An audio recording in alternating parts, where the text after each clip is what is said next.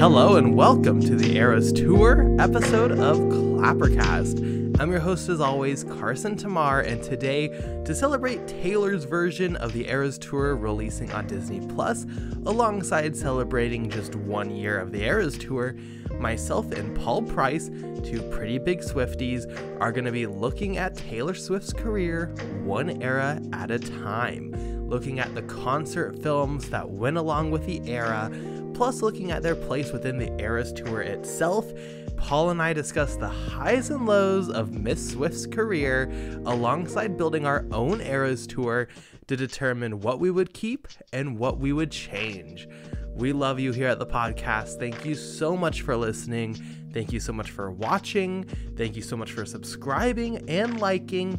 And without further ado, let's get to the Eras Tour.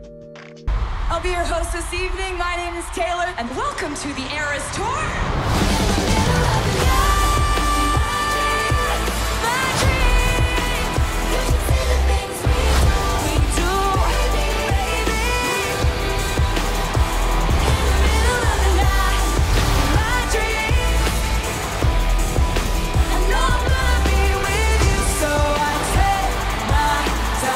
You're making me feel excellent right now.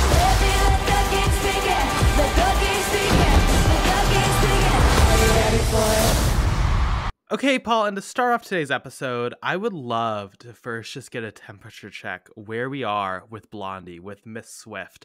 Are you a fan from the beginning? Are you a new Taylor Swift fan? I mean, obviously you are a Taylor Swift fan, not just being here, but I think you've kind of physically presented yourself as possibly being a Swift fan. Yeah. Go for it. So I was thinking about this especially when we were like going through and I was watching all the documentaries that we watched. The amount of times that Taylor Swift like popped into my life for like a hot second is like really funny because so I remember in the car with somebody and Should Have Said No came on, and we were, this was when it came out, and I was like, wow, I really love this song. Then I heard Our Song, also loved that, was very into both of those, probably didn't even know it was the same person if we're honest.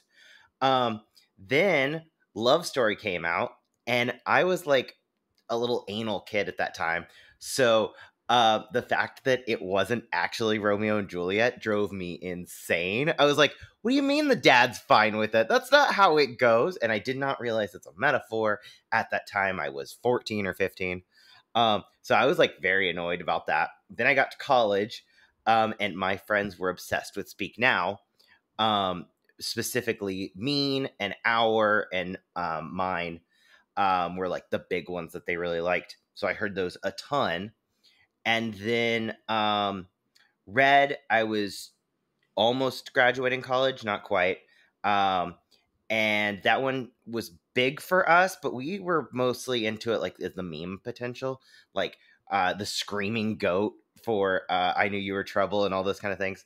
1989 obviously was huge.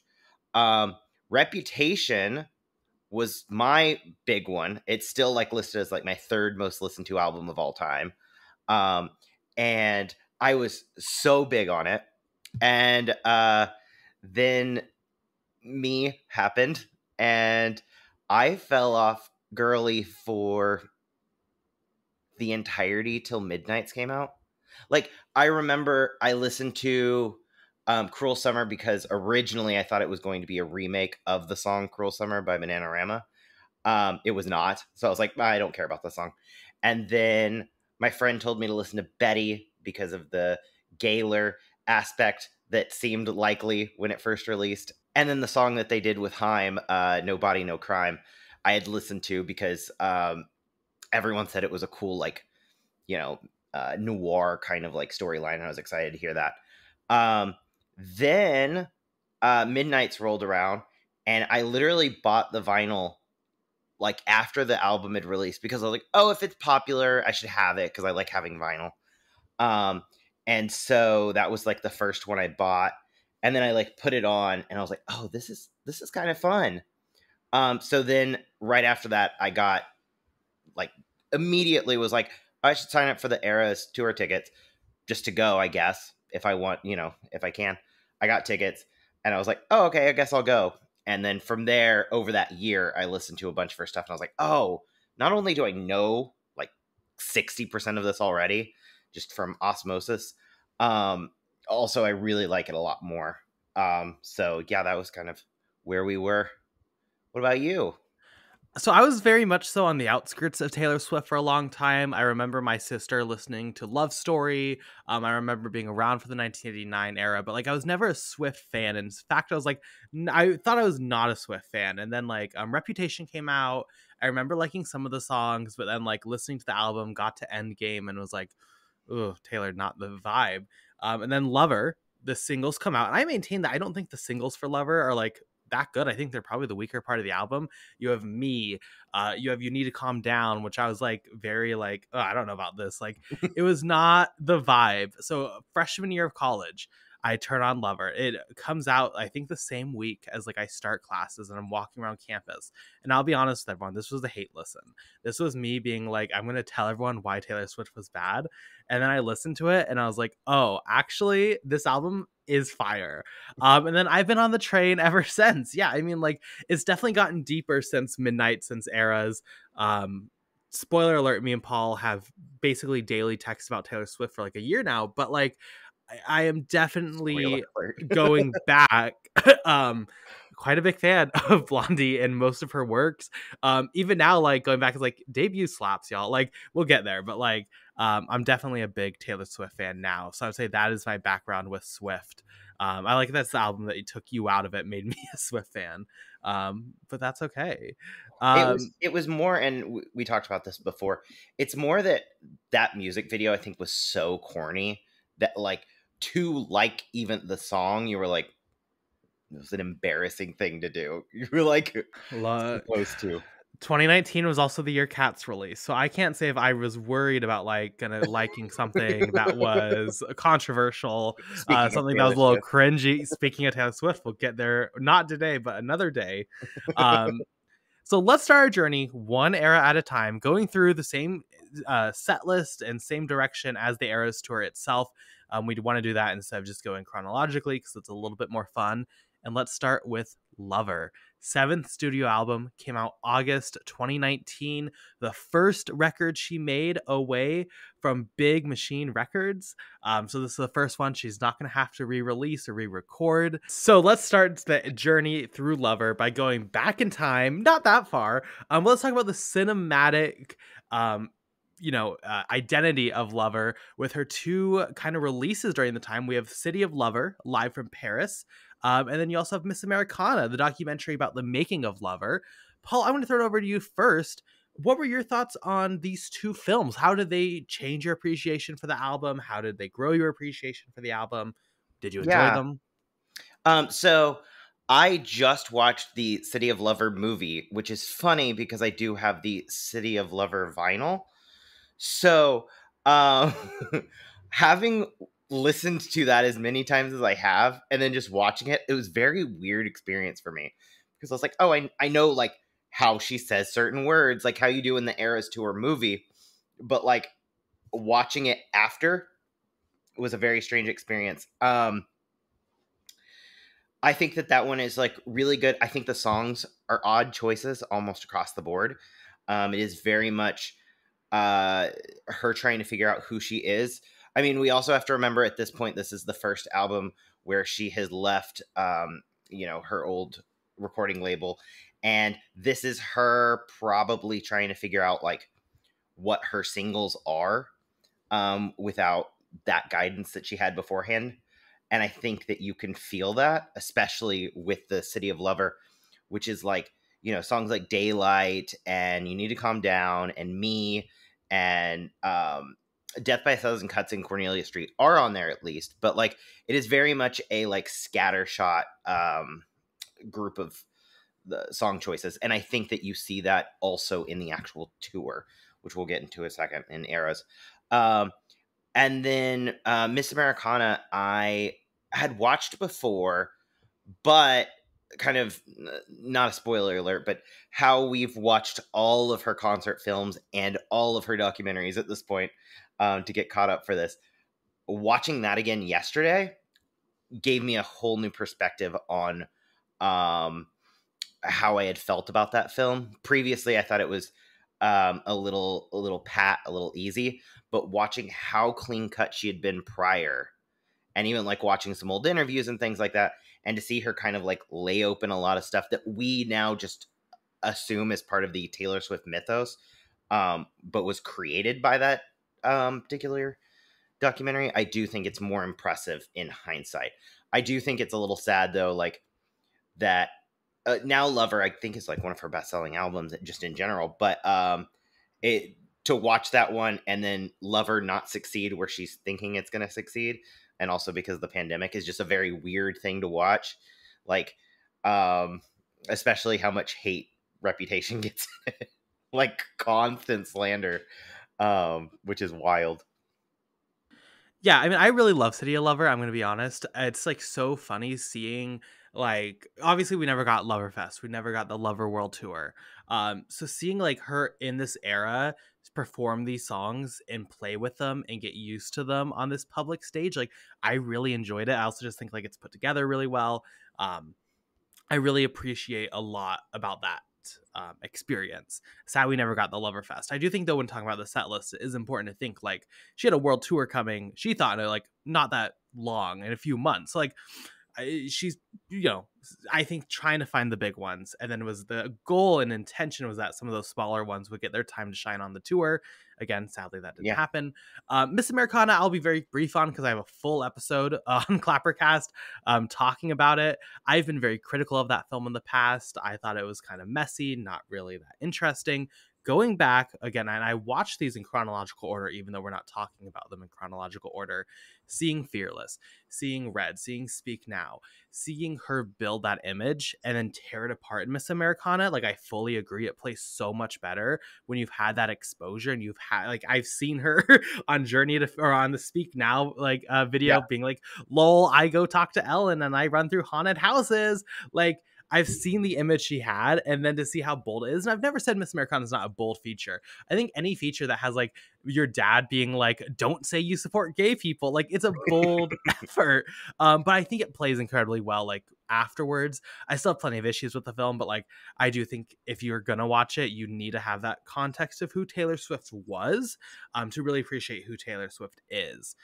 So I think both of these though are rather strong films. I think especially like live performances, City of Lover is probably one of my favorites. I think also she just picks really good songs to play in an acoustic setting. But jumping forward to the eras, actually, I wanted to pop in.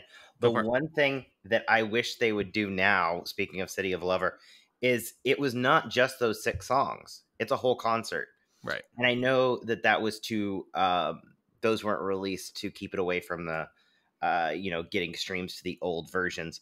But now that we are through, I think all of the ones that are included in that movie with their own Taylor's versions, I would kind of like Disney to re-release, and they might at this point um, release the whole selection of the thing. Even with the vinyl, I'm surprised that they didn't just, I love the heart. I think it's really fun, but I kind of wish it had the whole, playthrough of the entire concert in correct order, because these are like butchered in terms of her like set design, set list design. But City of Lover, Taylor's version, definitely could see yes, it coming out. Like have it be a record store day release. Will be there. Flash forwarding to the Eras tour, let's discuss the opening act, Act 1, Lover, featuring Miss Americana and the Heartbreak Prince, Cruel Summer, The Man, You Need to Calm Down, Lover, and The Archer. We both attended, to be clear, the Eras tour, just for that context. We've both been there. We've seen the film. I will say, for Lover being one of my favorite Taylor Swift albums, and I do think it opens very strong with Miss Americana into Cruel Summer, I think this is probably one of the weaker eras of the tour. Mainly, I just like don't love a lot of the songs she chose. I think Lover's really fun, but like I'm not the Archer girly. I could really have just had that not been there. I think The Man is cute. You Need to Calm Down is cute. But like when you look at this album, and we'll get into a minute, each section we're going to say what we would have said or what we would have put on the track list. I think that it's just like so many of the best songs of this album are not here, and so many of the mid songs of the album are here to where like it's a fun opener, but I do think there's more to be done with this section. I don't know if you agree with that. I do, and I also find it a interesting choice to start a reintroduction kind of tour for Taylor with her most politically heavy songs.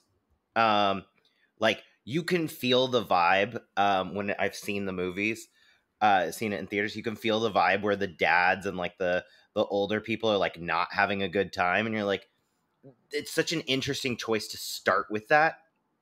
I also find those to be the most corny songs, so that's really difficult for me. But yeah, overall, I think the how she leads into the crowd, with her, um, you're making me feel all kinds of excellent right now, and all those like moments that it's so funny to go rewatch it in different countries and all this stuff, all the different versions, and it's the same line read, but it's so good.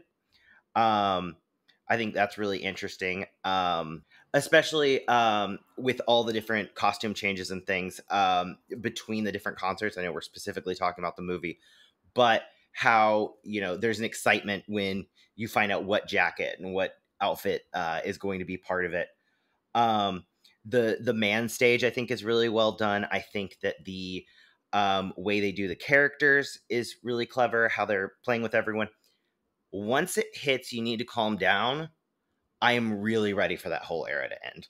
And I don't have a single moment of fun um, for the rest of it. And I've seen it so many times now, and every single time I'm like, get to Fearless. Uh, I I just do think like Lover. I think the Lover bit is really cute. I think there's I a do lot. I keep really, yeah. I keep Lover in my set list. I don't overall. I didn't take out things that I don't like, but feel like they're like good. For the moment, uh, this was like, there's a couple in there that I'm just like, I get it, I understand it, but I think that even the performance with the little dances to Lover is a little, I guess, just simple. It's easy, um, and Lover going into Archer, just they feel very similar, and I would change that out. Also, as an aside, I think that if you look at what people love about this concert, um, you always hear people talk about two things: the transition from Miss Americana and the Heartbreak Prince to Cruel Summer, and then later one in Reputation, a transition there. And I think that, and with her doing these mashups and having watched previous concerts, I do think that like more mashup-ish kind of things could have happened in here. Especially like if you're wanting to shove, you can do the Archer and Lover together, or like, figure out other songs that fit well together, and then just be quicker. Because I don't think we need the full song sometimes. And I think that she is clever with that, with like You Need to Calm Down just being like one verse. But So what would you put in? What was your set list that you okay. created for Lover? Yeah, so mine doesn't change all that much. I keep it all the way through to the man, but I cut You Need to Calm Down, and I switch it, even though it's not one of my personal favorite songs, with Paper Rings. And here's why.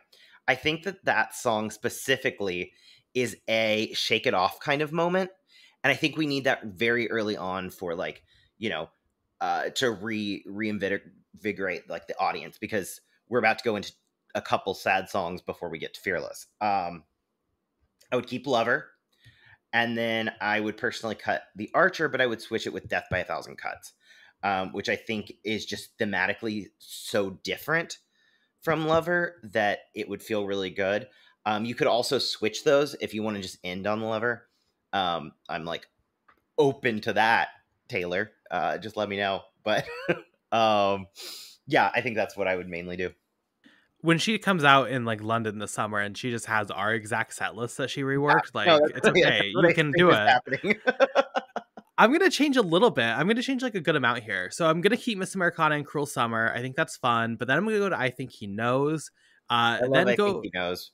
It's so good. I'm really like with this set. I'm also very like I think the energy needs to go up and down just because it's the start, and you need this like fun, energetic song. I think Paper Rings also would work. That song also would be so fun to sing with a crowd. I'll just say, um, but then you go into Lover still.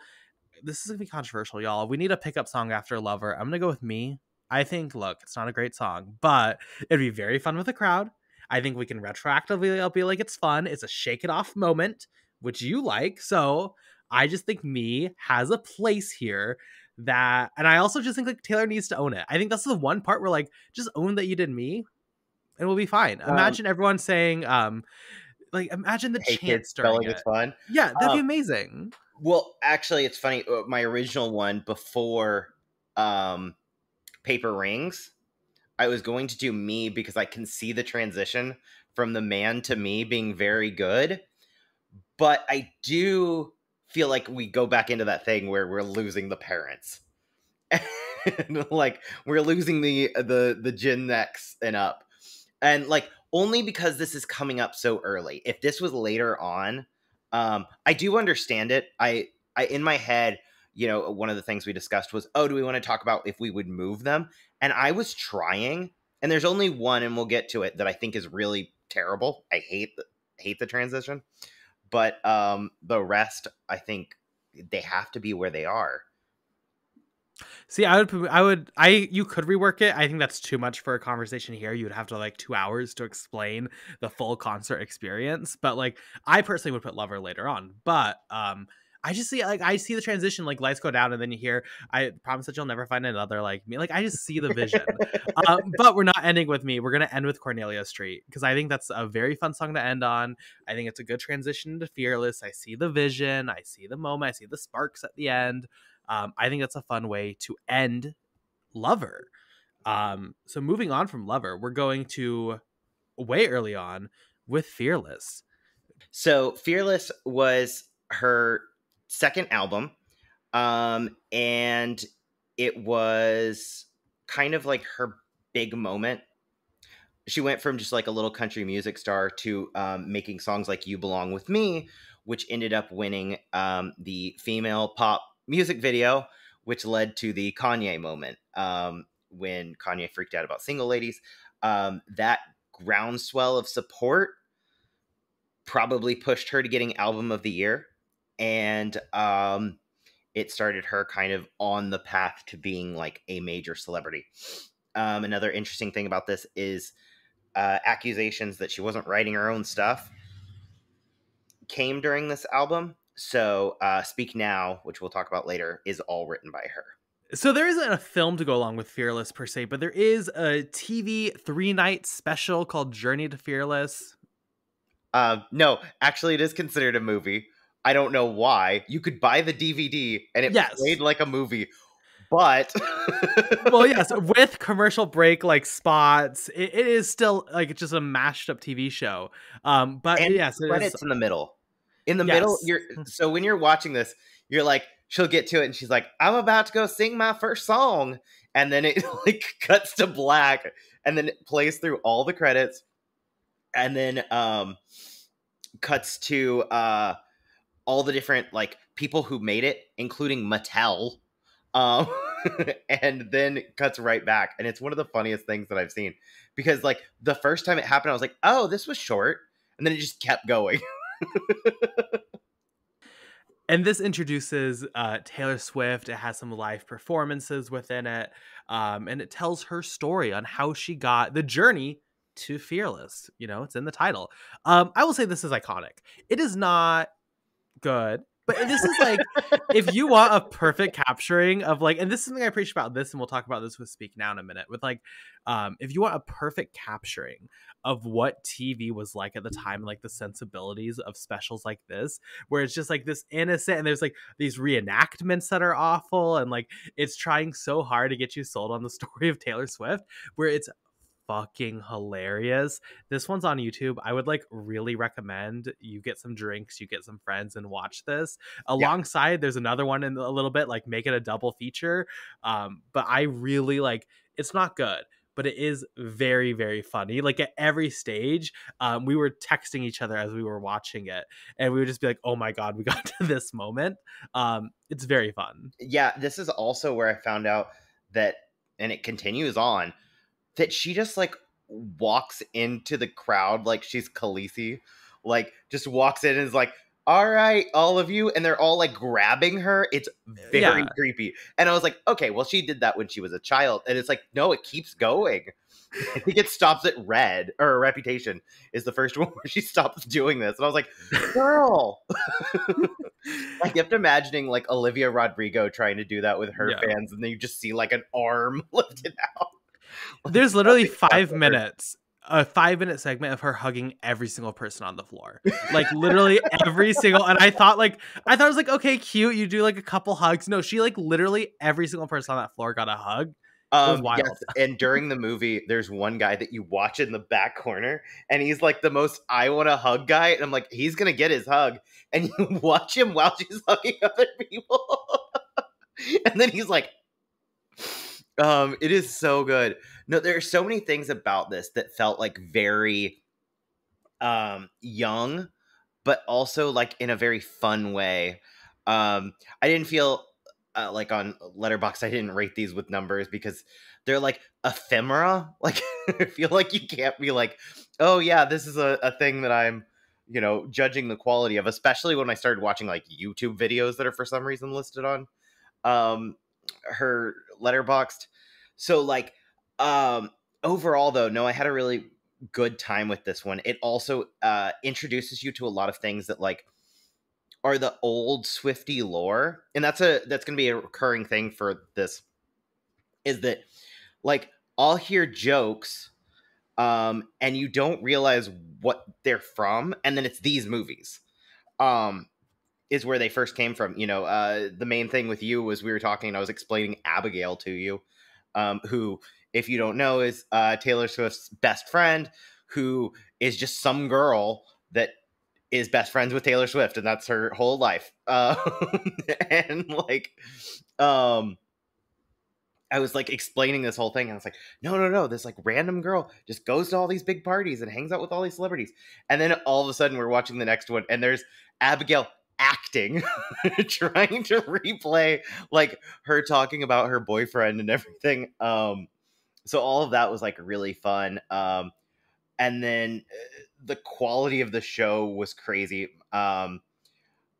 It also, the other thing that I think is really interesting is when she does Teardrops on My Guitar here, it is the same stage design that she uses later for Tolerate It. Hilariously. I was like watching it, I'm like, this is the same thing. And overall, you'll see that a lot, is that like, oh, I didn't realize, like, when I watched all this stuff in Eras, I'm like, oh, this is unique, and it's like, no, Girly does this every time, like, which is fun. I don't mind it. It was just like, I thought it was like all built for this show, and it's like, no, more. It's a lot more like tried and true aspects.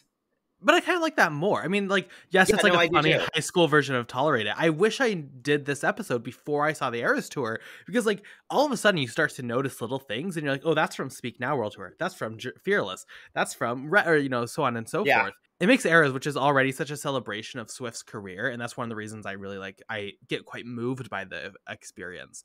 But it makes it just so much richer. I was a big fan. Now, speaking of stage design, I also must say, I love the Fearless stage. We talk about versatility. It goes from lockers to a castle to a library. Versatility. I've never seen a stage with that much versatility in just a few curves. It's cute.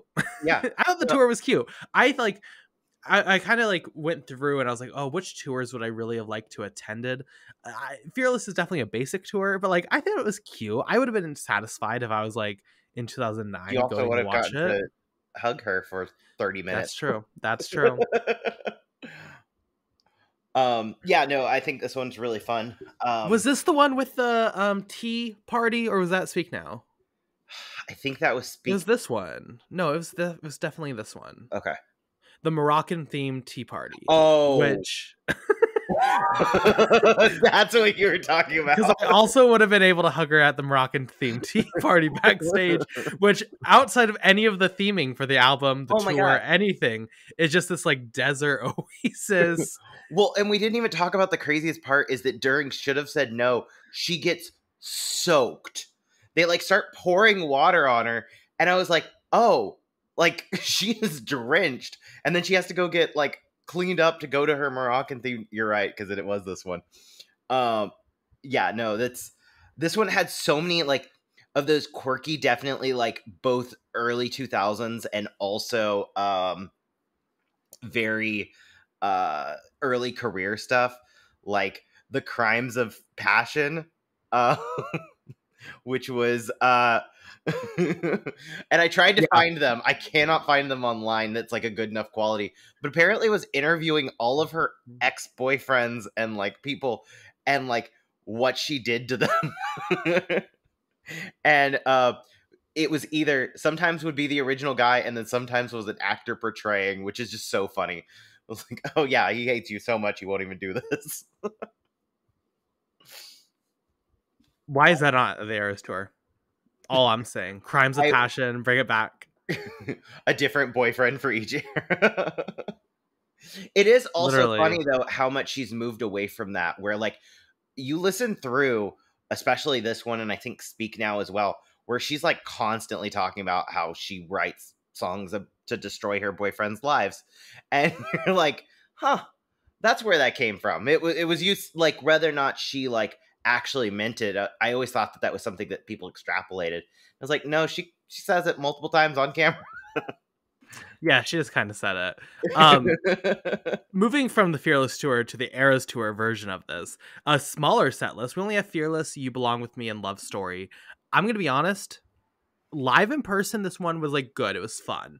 Watching it multiple times at home or in the theater also, I think this is like my favorite era. This is like, I think it hits so fucking hard, and genuinely like I'll start crying when she goes over to Paul's face and squeezes Paul's face, and it only gets worse now that we've watched all these, because now I'm like, I've seen baby Paul, not you Paul, Yeah, I know. Paul in the movie.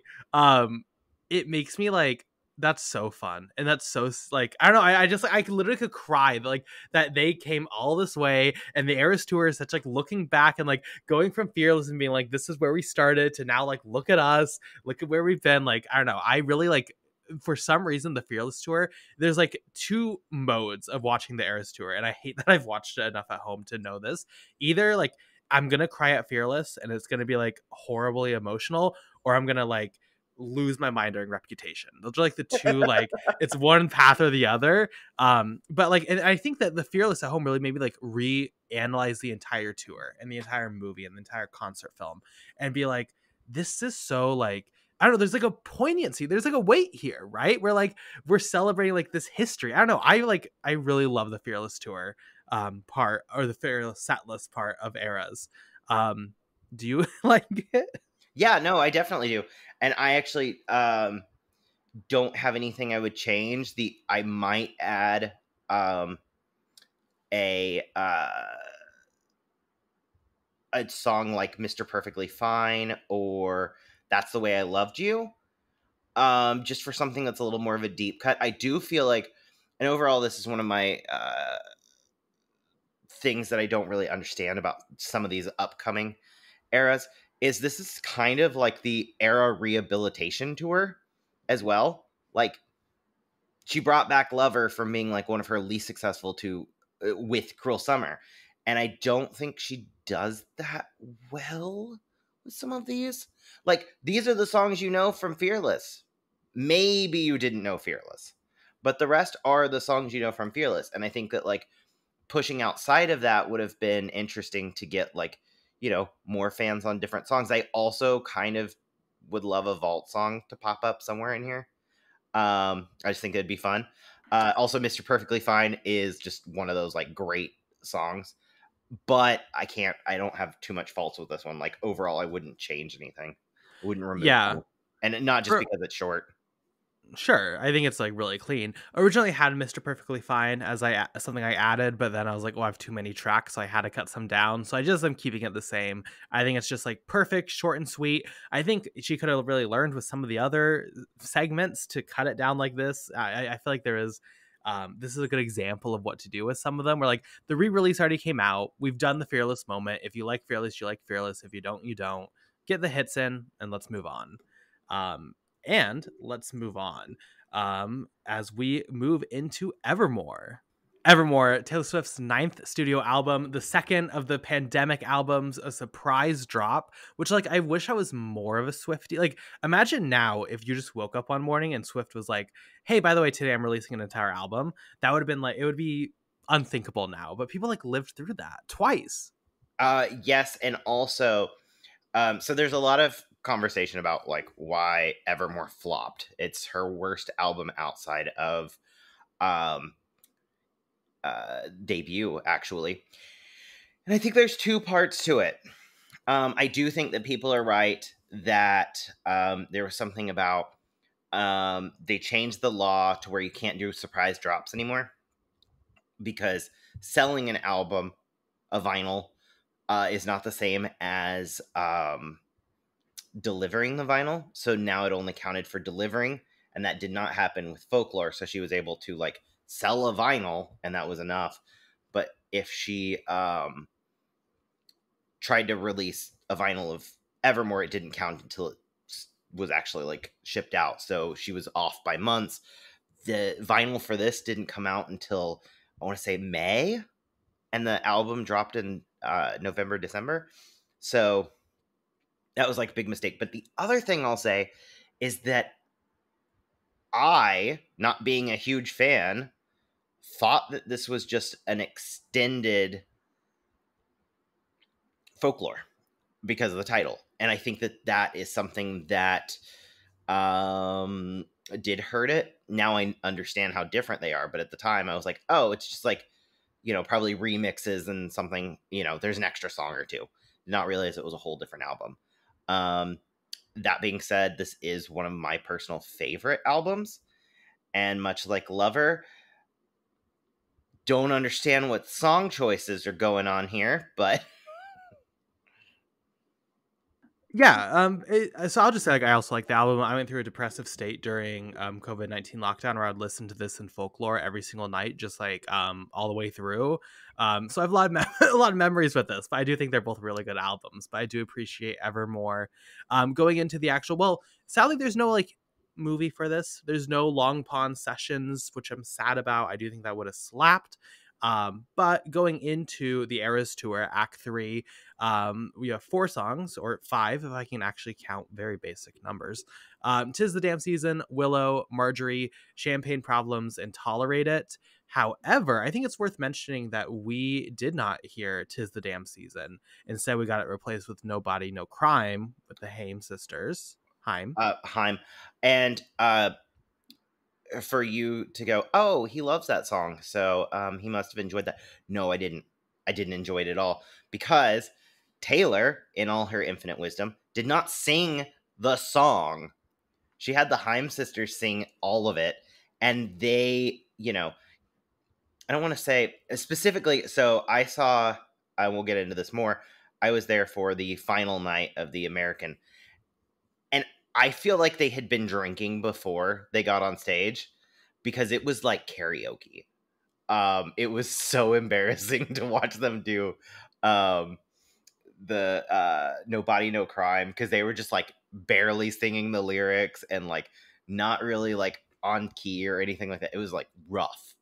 So that was the low point of the entire, because I was so pumped to hear it. I was actually, so I was in a VIP area, and we had a private bathroom. This is important. We had a private bathroom, and I like heard it, and I was like, fuck. I'm like watching my hands to get out to go here. But yeah, no, that's overall, I think this one's pretty rough. For anyone who wants to know what it's like to be friends with Paul, this is how it goes. He's like, oh, I have the Lover vinyl. Yes, I was in the VIP section on the last night of the Eras Tour. Like, this is how he is. So just be aware of that. I will say, I think song choices are interesting. I think the production design is quite good, other than the fact that Amazing. she is copying from a little theme park, I believe, in Utah, which is sad. I do think that the actual like vibes here, the witchy vibes, friend of the podcast, King of Burbank, or I don't know if he still is that, Michael Fairbanks, he went as one of the people for Halloween with like a little ball. Like, And I my think sister did that too. all. Oh yeah, that's true, and she did it better. Not no offense, Michael. um, that's true. I just know Michael because I took a picture of him. But yeah, I think that overall, like the actual visual design probably never gets better in the concert than it does in Evermore. Um, but I don't know. I appreciate it, even if it's not necessarily probably the best selection from the album. What would you pick for your set list then? So I was pretty. I was less harsh on this one than I wanted to be. I would cut "Tis the Sam Season" and I would do "Gold Rush" instead. I think the opening to "Gold Rush" is really nice. Um, I would keep it in the movie. I don't understand the logic there. Um, "Willow" I think is still great. I don't like Marjorie, but I understand why it is in. Like, I don't like it for the concert, but I understand emotionally why she has Marjorie in the concert. So I'm going to leave it. Even though I personally would cut it, I understand having your grandma's voice, like going through the whole every auditorium and, stadium in the world, very emotional. I get that. Totally understand. Would not put it in there, but I'll allow it. With that though, I'm giving myself an extra song. And I'm going to put Long Story Short. I think Long Story Short is one of those songs that just has the opportunity to both be a little bit of a dance movement, a little bit of energy, but also could be revitalized in a really nice way. Also, it's in my understanding kind of the sequel to one of my favorite songs, Wonderland.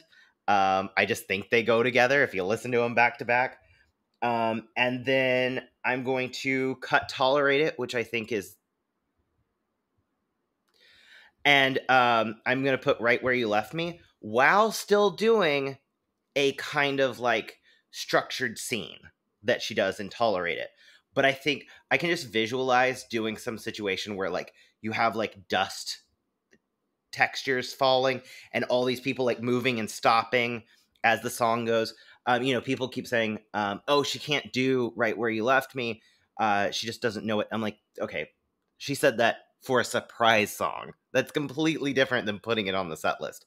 But if you need to do a cut or shortened version of it, that's fine. But I do think Right Where You Left Me, Right Where You Left Me and Long Story Short, I think if those were in there, the average person would like the Evermore section more. I think fans love it, but I do hear that most people are like, it's the bathroom break. And it's like, okay, well, that sucks.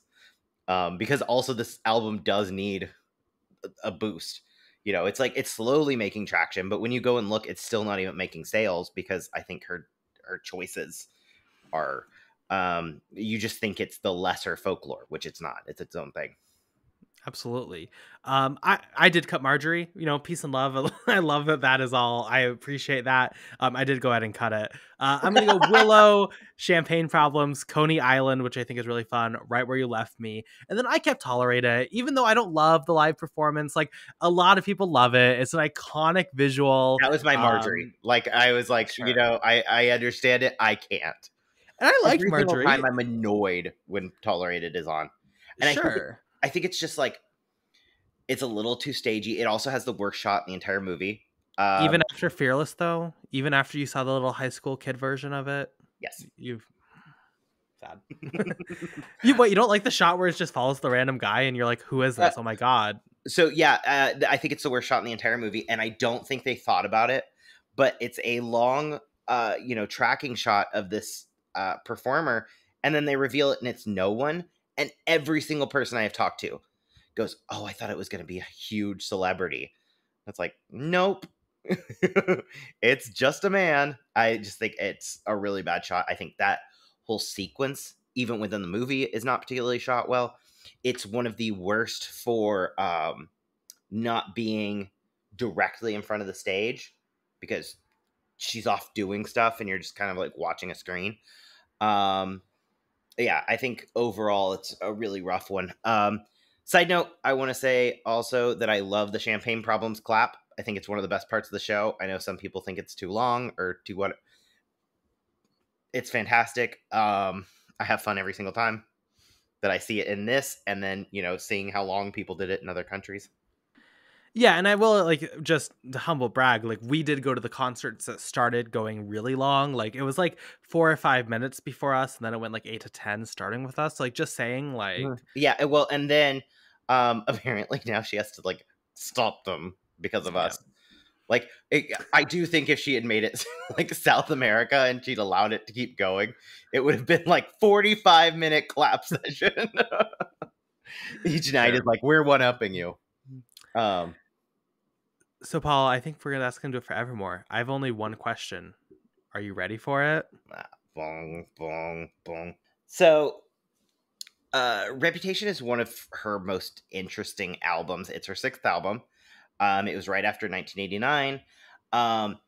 And this is like the complete destruction of Taylor Swift in a very interesting way.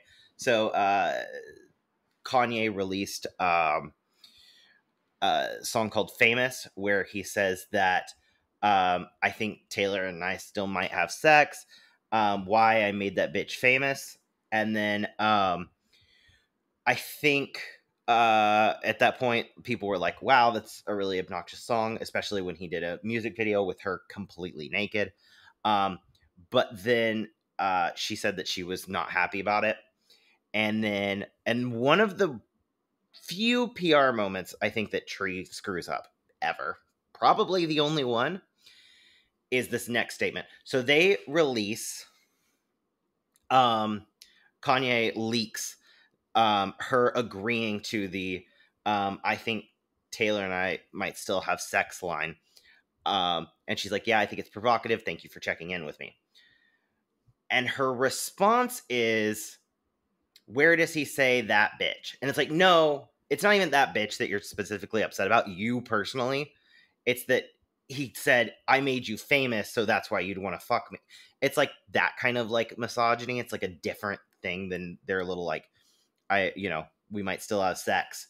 And I think that when she says just, oh, it's that bitch, and then she said, the iconic line about being part of a narrative, one that I never asked to be a part of. And then it kind of blew up from there. Meanwhile, on the other side, she's just broken up with Calvin Harris, and there's a huge controversy about whether or not she wrote or is vocals in This Is What You Came For. At the same time, she starts dating this little British man, who we'll get into later. And then it all ends with, her label and her start fighting. And she ends up leaving them right after this album, Big Machine Records, who she'd been with since she was discovered. So all of that is going on. And then she releases this record, and Look What You Made Me Do happens, and the song doesn't do well, but the music video does. Like, it was like one of the like iconic music videos, and everyone knows it. The Gold Taylor is can't come to the phone right now. Why? She's dead. All of this. People hated this record or loved this record. It was the like most polarizing thing. And I think now most people have come around to they love it, but it was rough out there for a while. Because you would be like, no, this is fantastic. But yeah, I think this whole segment, moving into the actual movie. I guess we should talk about the tour first. The Reputation Stadium tour is really, really good. But I do feel like it started getting a little homogenized in a way that I really enjoy a lot of it. but I miss some of the quirkiness about some of the previous ones. Curious what you think. It's interesting watching the movie because I mean I think the intro is like iconic, but then watching it, even though I like the songs, even though this is probably the most grand and epic Taylor's been when it comes to like production design, except for that like skeleton snake that she was flying on that was like shaking. It was like I would not have trust that with my life. I was worried for Taylor. I do agree, and it made me kind of appreciate Eras more. And I think like we will come back to the Eras tour in like 20 years and see what it did for concerts where it's like I kind of missed having a narrative or having a direction or just having something like, yes, it's all really presented well, but ultimately like just going song to song with nothing else. I don't know, it felt a little bit, it lost my interest here and there until like a song came on that I loved. But even then, like I've seen the songs performed. I don't know, like, and I agree, even like we'll get there. Speak Now World Tour, like there's a quirkiness that adds a little bit more to it when it's all just presented on this base level of being really good. I just wish there was something a little bit more for identity or a little bit more for engagement. With that said, I think going to the Eras Tour, this is like one of the best. I know I said Fearless is my favorite. Like this is a really, I think, strong section of the Eras Tour. You go from Ready for It to Delicate to Don't Blame Me to Look What You Made Me Do. 4 songs in and out. I think they're all bangers. I think the transitions are obviously iconic, especially the Don't Blame Me to Look What You Made Me Do. I really appreciate this. I love the album. Growing with the album, other than like Endgame, when I can delete like the 1 or 2 songs I don't like, this is one of my favorite Taylor Swift albums, if not my favorite. I'm a big fan, honestly. I like all of this. I like the tour. I like the Eras part. I like it all. Yeah, I think this one I didn't have any changes for this one. Because the only thing I would do is personally, I like This Is Why We Can't Have Nice Things, but it does not fit in this version of Reputation. I also don't think it fits in the concert movie. It was very weird to see that just like pop up at the end. But yeah, I think this is all really great. I think the stage work she does in this one is particularly impressive with the boxes with the different Taylors in there, including older or future Taylors that weren't part of the original, the boxes. There's Lover, there's, Folklore and all those in there. I love how attention to detail it is in all the different eras within those boxes. Like I was watching, I'm like, oh, that's the, Speak Now World Tour dress. And that's the, that was really fun. Yeah, I have no real changes with this one. I would be adding things, and I don't know if I even want to. In a similar way to Fearless. Valid. I am gonna add one at the very end. I'm gonna add I Did Something Bad. I think that's just a really fun note to end it on, but like I'm not overly sold to that. I do know before the actual Eras tour when I went live, I took an edible at the beginning, and like Reputation is when it really started to hit, which is a great time for it to hit. And during Look What She Made Me Do, I just like involuntarily yelled, "She's fucking dead" during it. And it was very fun. So we had 2 Amish girls in front of us, and they did look at me. So shout out.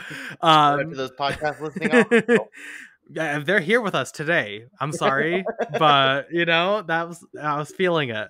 I also wanted to say one quick thing about the tour movie.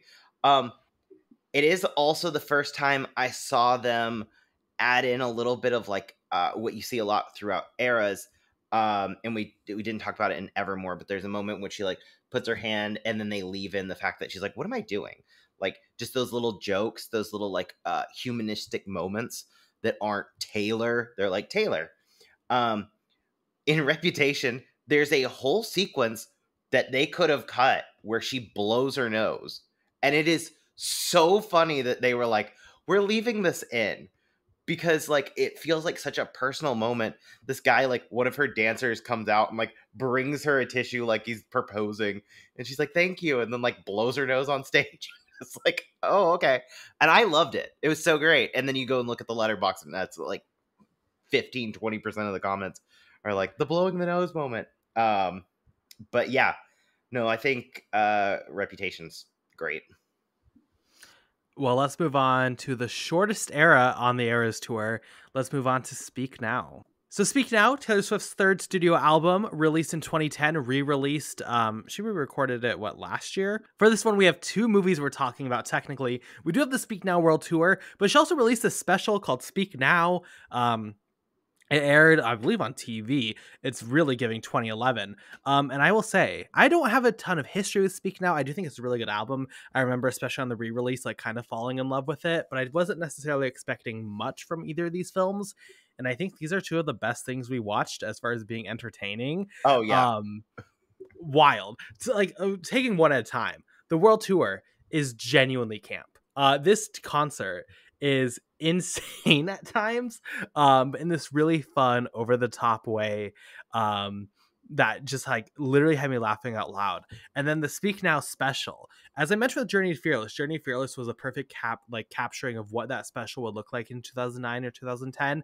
This is very much so giving 2011, 2012.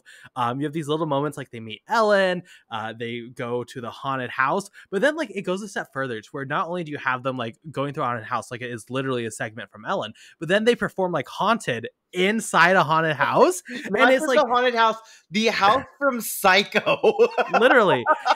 And like there's little moments like that where like this is campy and it's fun and it is nostalgic, but then it takes that extra step forward to where I'm like, this should be essential viewing. Like truly both of these, I wouldn't say either are like really great, but I would say if you are a Taylor Swift fan, you do need to watch these because they are iconic. Well, I was thinking about my favorite part is when she's like, an hour ago, I posted on Twitter to come out to Hollywood Boulevard. And I'm like, I'm sorry, you did what?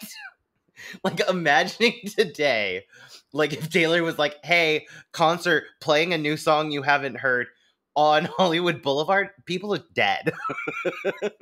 Like, I don't think I could go for fear of like my life. So to think that she just did that, and they used to do that a lot, like all, celebrities used to do that just in general, in this era, because I don't want to say people were more civilized, but it sure seems like it, especially, once again, she goes out into the crowd. It's all grubby fingers with them. But yeah, this has like so many like, insane moments. I enjoyed all of the tour. I thought that was really fun.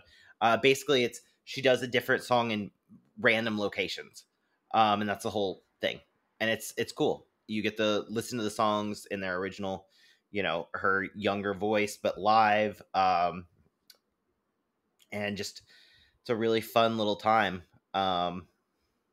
Do you want to maybe talk about in the World Tour some of the mashups that there were with maybe some non-Swift fan songs? Well, I mean, I really wanted to talk about the fact that it starts out and there's a Sparkler Angel.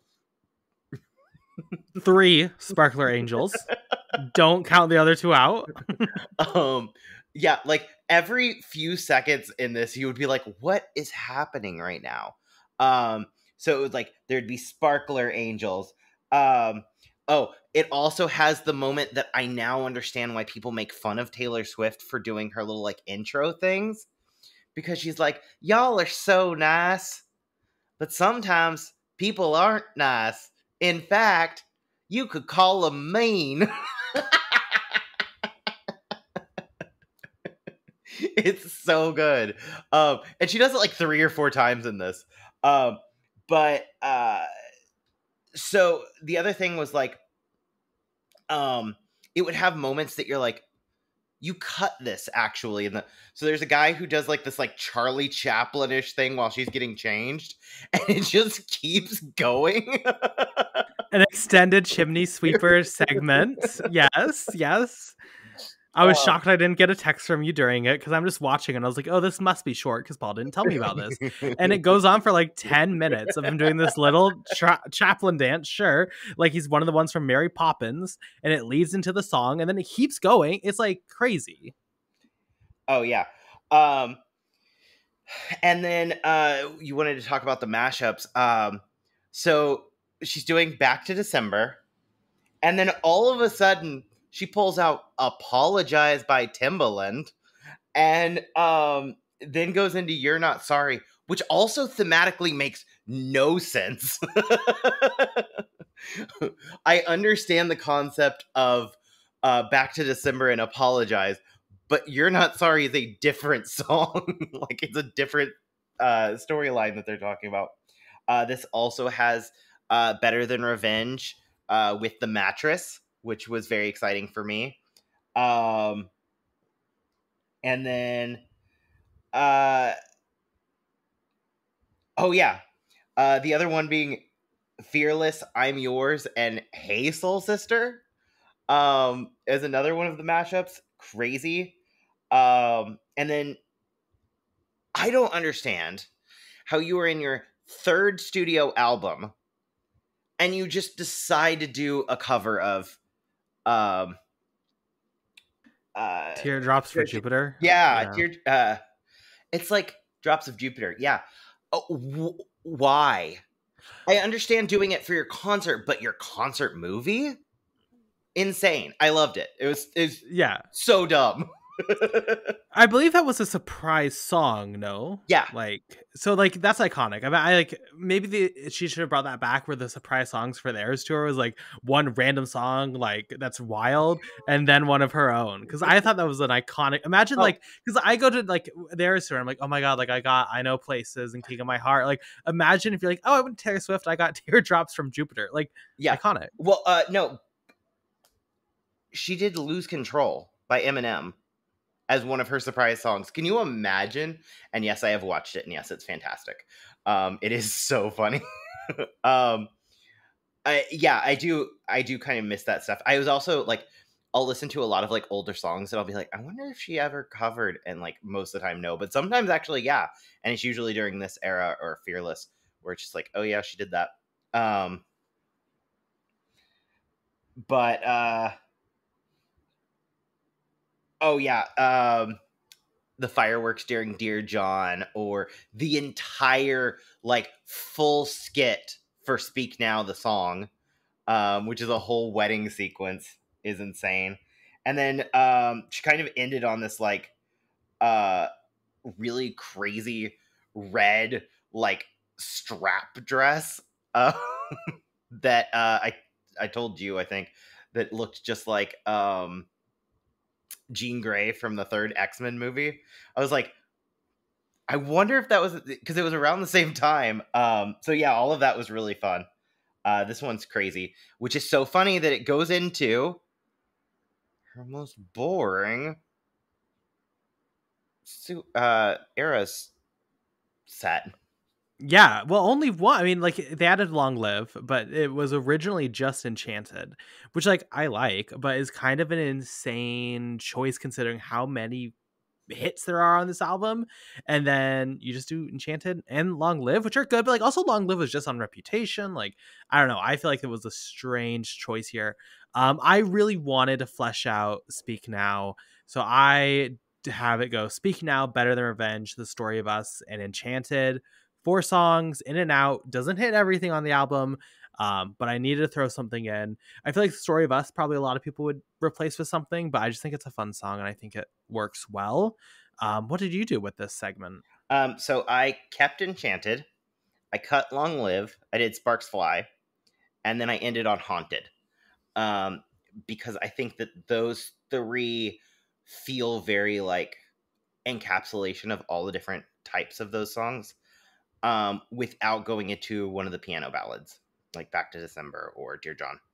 Um, if I could, I think it would be fun to have one of the surprise, like it's a surprise, and she either do Enchanted or Haunted because they're like opposites, and I think that would have been very fun. And you don't know which one you're gonna get. And in general, I wish that like that happened. There was like one song that could be switched out, and we'll talk about that. I also have something with that in the surprise songs, but yeah, no. Overall, I think this one's fine. I think the outfits are the best part of this one, um, especially for my night. The last night, she was in this blue outfit, and every time I see it, I think it's her like probably the best outfit in the show. It's so good. Sure. So now speaking, well, you said blue. Let's go to the opposite. Let's go to red. I mean, the opposite Switch of out. blue is orange, but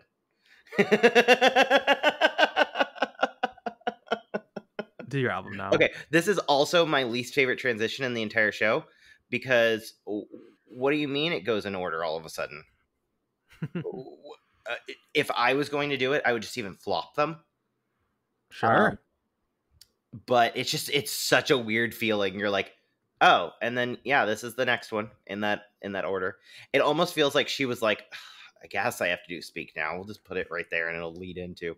So Red was her fourth studio album. It was released in 2012.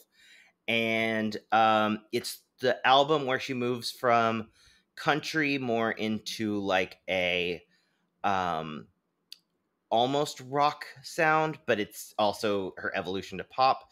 That's one of the reasons that later she fully moves to pop, is that she's experimenting a lot in this, and the Grammys did not like that, and she did not win Album of the Year, and she talks about that a bunch, that she made 1989 literally because she was so upset.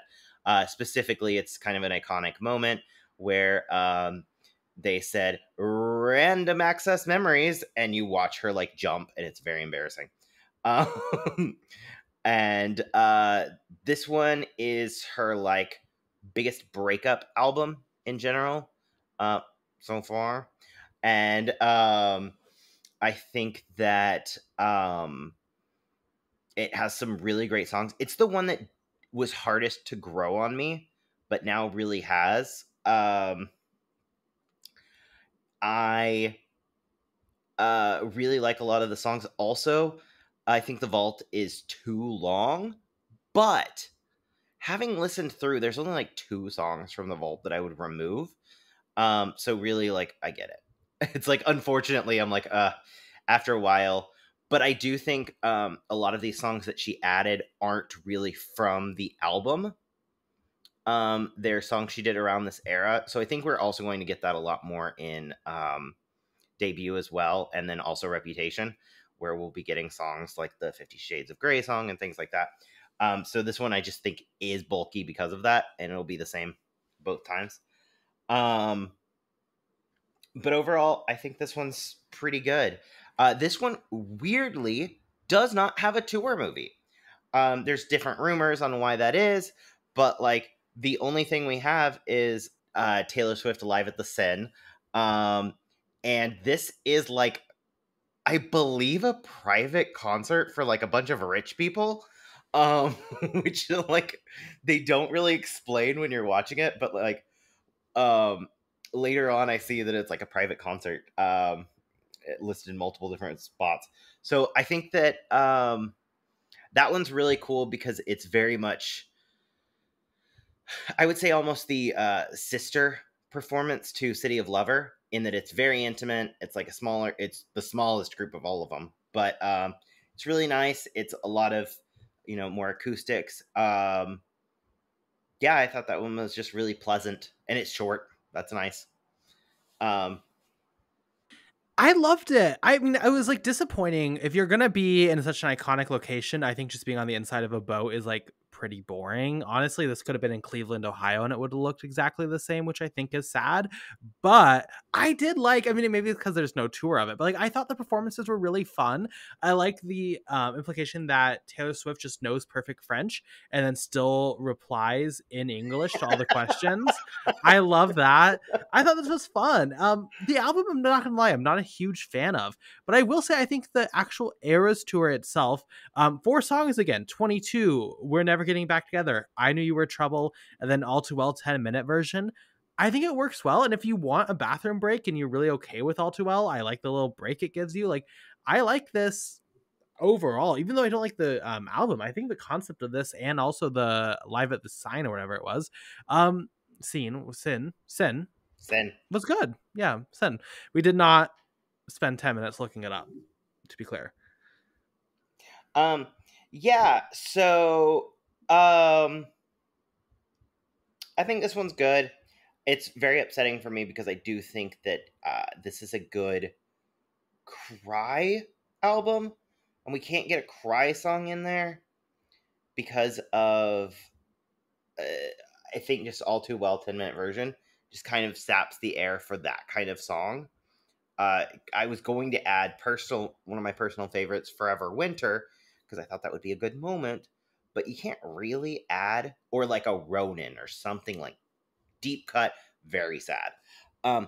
But you can't really, because of All Too Well. It's just like all the energy. You have to do the 3 short fast songs, and then do the 10-minute version.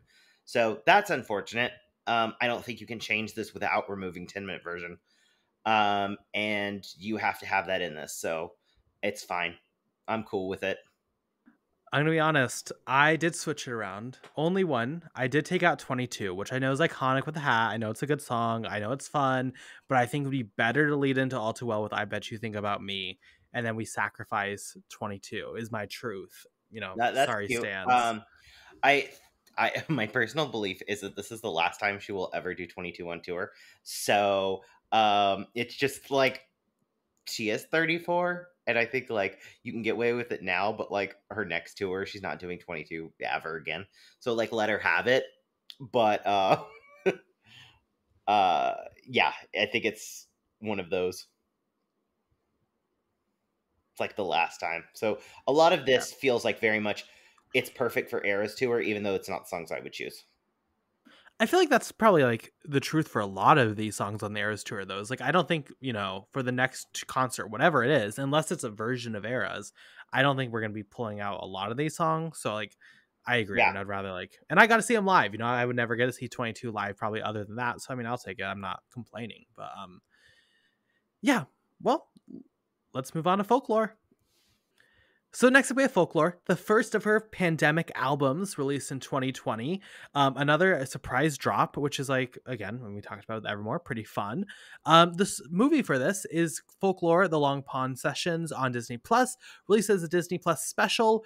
I will say, for expecting this just to be another acoustic little set that we did, I mean, we talked about the red one, we talked about Speak Now, I guess, was different, but like, I expected this just to be a little acoustic thing.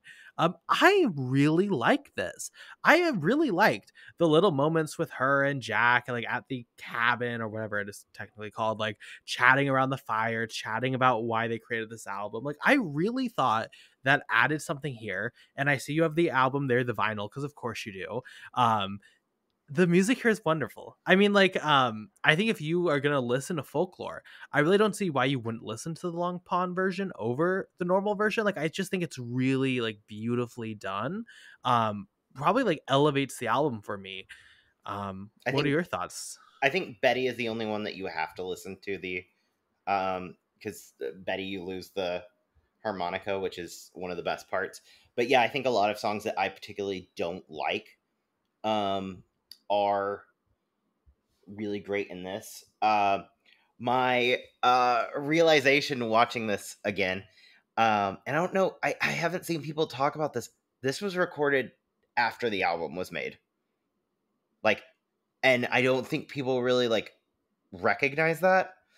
As far as I've seen, people are like, oh, it was recorded well, but they are talking about reactions to the album that wouldn't have been out yet. So like, um and when you realize that, it makes this a very weird like piece of ephemera, because you're watching them discuss it like, is it is it gonna be a hit, who knows, and it's like, you do, Taylor. Like, she's talking a lot about like, are people going to connect with this? And then the next line, Jack's like, so everyone connected with this. And you're like, oh, okay. But I also think that's why we never got Evermore Long Pond Sessions, because it doesn't exist, because that was the Evermore Long Pond Sessions, and they just recorded Folklore instead. I'm sure they were recording for Evermore during that time too. But yeah, I think like overall this is one of those albums that's very weird to me, because I fall in and out of love with it constantly. I understand a lot of people like this is their favorite. I do understand that it's really great, but I do find a lot of these songs move off the kind of Taylor Swift music that I like personally. But yeah, no, I think overall, especially the Long Pond Sessions, is just a really fun piece, and very interesting look into the pandemic world that I think we'll have forgotten eventually. Yeah, I mean, I think this is definitely her like playing around with the sound, playing around with like what it means to write these types of songs. And then you get Evermore, which is like a far more refined version of it, where Evermore I'll listen like top to bottom. There's definitely songs on Folklore I would skip. And to be honest, it's probably what is one of the biggest, I think it's the second biggest, just looking at it, set list on the actual Eras tour itself. You have Invisible String, Betty, The Last Great American Dynasty, August, Illicit Affairs, My Tears, Ricochet, and Cardigan, which is so many songs. um, I think it is good choices mostly. I mean, I appreciate like there's little songs like Last Great American Dynasty probably would have been skipped any other time. It was one of my favorites, so I'm happy to like see her dance around to it. But definitely a little bit long and definitely like weirdly placed. I don't know. Do you like this section? Like, Um, what are your thoughts on this as far as the Eras tour? so I think that the section, I will say that when I've tried to stay up for the surprise songs in like when it was in South America, I forget that this section is coming up after Red. I always think 1989 is next, and I'm always gutted because I'm like, oh god, we're not doing it. So I always go to bed every single time. I would be like, I think this section is a little too long. I think it's a little too slow. I think that it is the only section where there is no high for the lows. Like they're also that kind of sound. That I think there's two problems. I think ending with All Too Well 10-minute version, which is a slow kind of similar to these songs, and then moving into this just makes this feel interminable at some points. But I do love the songs. I would cut to, if we're getting to that point, not replace them with anything. I would just cut Illicit Affairs and My Tears Ricochet. Just get me out. Do the Betty Cardigan, and then Betty Cardigan August, and you can keep the one. I love the one, but I don't need it. And then Last Great American Dynasty I would keep because I think it's really fun stage wise. But I don't think this needs to be as big a segment it is as it is, especially because out of all of her albums, this is one that where like if she's doing a residency in Vegas, she'll just like do this album. It's like I don't think we needed all of this right now. I think it's a long-term album for her. So I get why, because this is basically the tour of the album. I think, like, I really hope if they rework it, they cut it down. I basically bulldoze this in my version. I'm just doing Great American Dynasty, Betty, Cardigans, and then I'm adding the lakes at the end just because I think it flows nicely. I don't think a lot of this needs to be there. It's cute, it's fun, but definitely, and also like this late into the show, this is one where like I noticed a lot of people who stood throughout the entire show were sat down taking a break, which I guess is good to have a breather, but it does not need to be this long. So for me, thank you. Next. With that, let's go to an album I think that is very important in our developments as Swifties. 1989.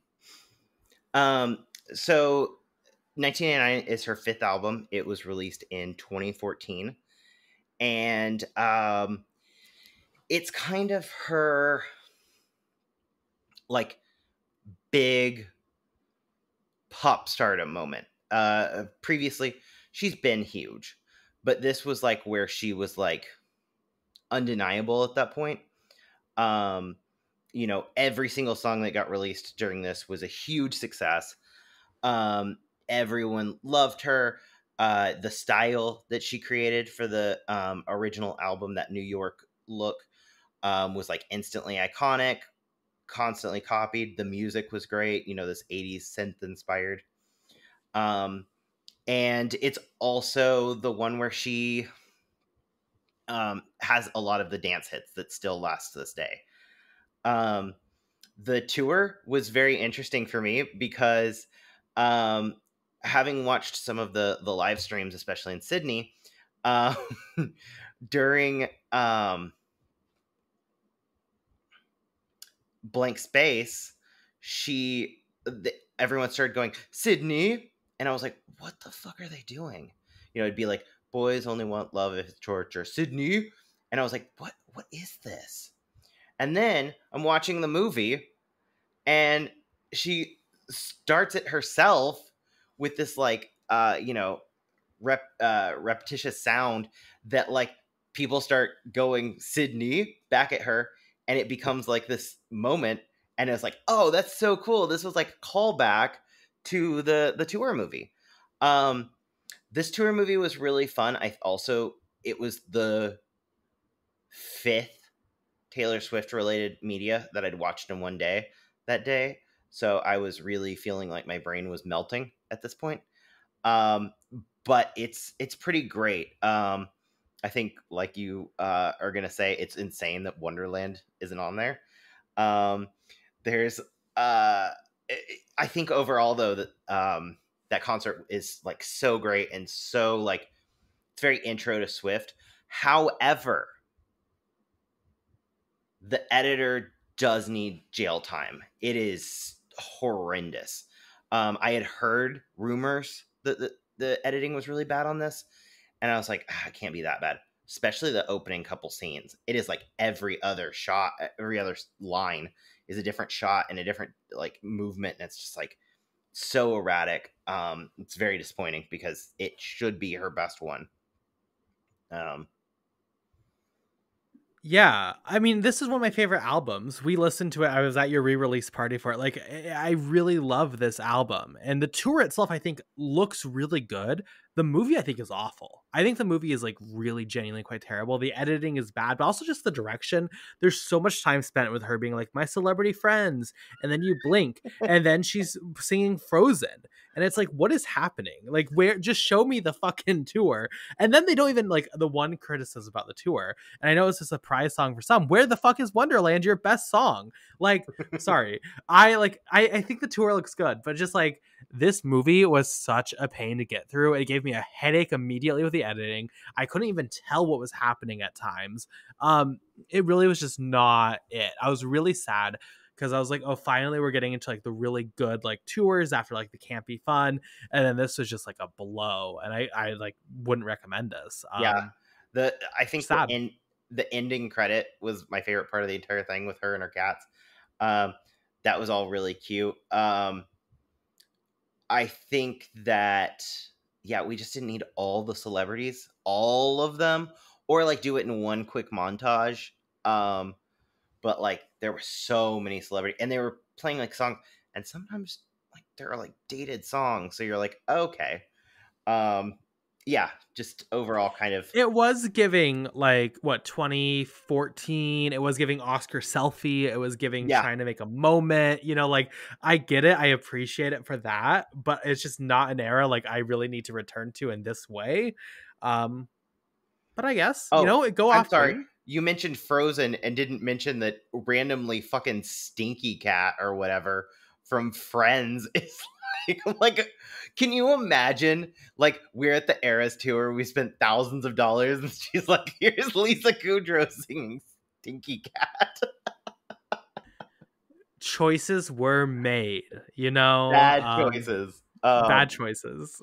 Yeah. So, I can't believe she didn't get more blowback for this. Like, not to be like, sorry, Katy Perry releases what, like, just does a little bit of cringe and is like ruined forever. Yet Taylor Swift can do this and is fine. Like, this was cringe. I'm sorry. Like, not in like a fun way. This was not like me. This was just cringe, and no one cares. Also, I feel like this is the American Idol cringe, so it feels very just like I'm used to it. Like where they like had a celebrity, guest judge and like all that stuff. It just felt like that to me. Katy Perry is on American Idol giving American Idol cringe as a judge, and people are laughing. They're not laughing with her, they're laughing at her. So we'll get there for our Katy Perry episode. Yeah, if we ever do the Katy Perry episode when she does the Eras tour. Don't joke. I would be there so quickly. Well, I think that's her path. That's what she needs. If she can convince people nostalgia, they'll be like, oh, actually, Katie's good again. And then that's the pathway forward. Yeah, but then you'd have to get through the Bon Appetit. Bon Appetit, baby. No. I'm kind of here for it. So let's jump to the Eras Tour, though. For 1989, we have Style, Blank Space, Shake It Off, Wildest Dreams, Bad Blood, dare I say, and maybe it's because I've watched this a lot on bad live streams as I wait for surprise songs. I really like this set list. I think this is quick. It's to the point. It gets in and out 5 songs. They're all bangers. 1989, it's like an impossible album. I will still be listening to it and just be like, oh, every song on this is incredible. So I do want her to play the entire album. But like, if you really had to condense it, if you really had to be like, what's the best of the best, I think every song on here works and it needs to be studied. Why Shake It Off is so perfectly placed in this fucking tour every single time. And everyone will be like, oh, Shake It Off like is so dumb and like it's not really fun, or they'll feel like they're above Shake It Off. But every single time it comes on with where it's placed in this tour, you're like lose yourself to it and you're like, actually, this is the most fun song there's ever been. And you just like have to enjoy it. It's like actually really impressive how perfectly placed it is. But yeah, I really obviously love it. I assume you enjoy it also. Yeah. I think, we haven't really discussed yet the songs that were removed for the theatrical and that were later put back in for the Disney Plus. And Wildest Dreams was one of the songs cut, and didn't miss it when it came on. I was like, this is fine. Yeah. Wildest Dreams. It's the one song in this that I would probably cut. Honestly, in general, I think they did a pretty good job. I think Cardigan's a weird choice to cut over. I understand why that it's like, clearly it was used for promotional purposes to like add it back in later. But the other songs were The Archer and Long Live were both cut for the theatrical version. And I think overall this works really well. I think you could have a shortened Bad Blood. It's my thing. Much in the same way that she does You Need to Calm Down or Illicit Affairs, where you just get to the heart of it and it's like, we're good, we're there. What was your overall changes though? So we did extend it a little bit. We had to add some. So we start with New Romantics because it's a great opening. Then we go to Style, Blank Space, Wildest Dreams. You include Wonderland, Shake It Off, and Bad Blood. I know we could cut Wonderland, but I just think it's really good, so I had to include it. But I don't know. I think it was, it's long, but it would be fun. Works for me. I cut Wildest Dreams. I added Wonderland, and then I want to cut Bad Blood. I won't cut Bad Blood, but I'll shorten it, like I said, and then go into New Romantics, which I think would be a great outro before you get to the surprise songs.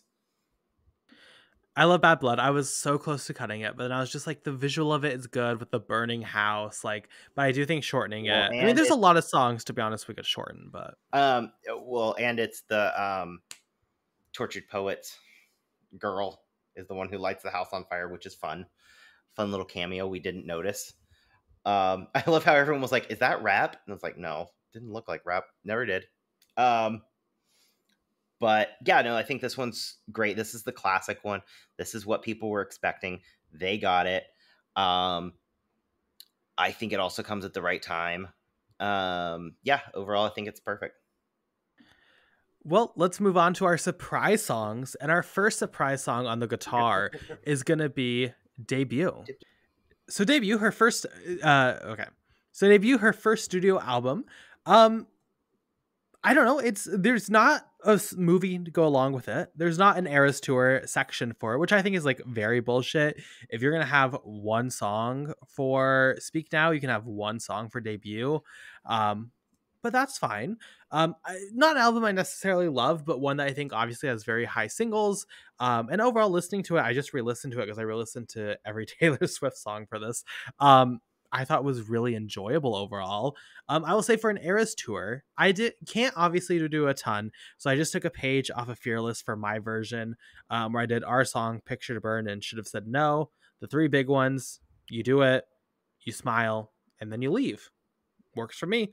Paul, what are your thoughts, I guess?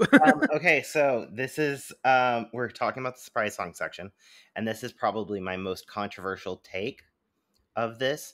is I would cut one of the surprise songs, and I would make a debut surprise song every night. One debut song. You might get The Outside. You might get, Teardrops on My Guitar. You might get our song. You might get Should Have Said No. But every single time she's going to walk out, she's going to go, thank you for being there since the beginning. Boom, one of them. Do it. Done. We're happy. Then I had enough room because I did get rid of a song in Midnights without replacing it. So personally, I would just like one debut, one guitar, one piano. But I'm fine with her doing all piano or, all piano surprise songs, or staying on the guitar sometimes. Doesn't matter, guitar for both of them. But I think you keep all the debuts as guitar. But I think like that's how you do it. That's it's the surprise song, but one of them will always be debut. Because there are people who keep saying like, I felt like I got gypped because I didn't get the full, but I think it also would be really fun because you would know you were getting a debut, but you didn't know which one. I think it could just be really cool. Obviously, I think it'd be like our song and everything would be more consistent. And for people who are saying like, well, then that defeats the purpose of the surprise songs because she does fucking You're on Your Own, Kid 300,000 times. It's like, we're good. Like, we've lost the plot anyway. Like we did not stick through with the vision. I think we can just do whatever we want with the surprise songs. I'm not very concerned by it.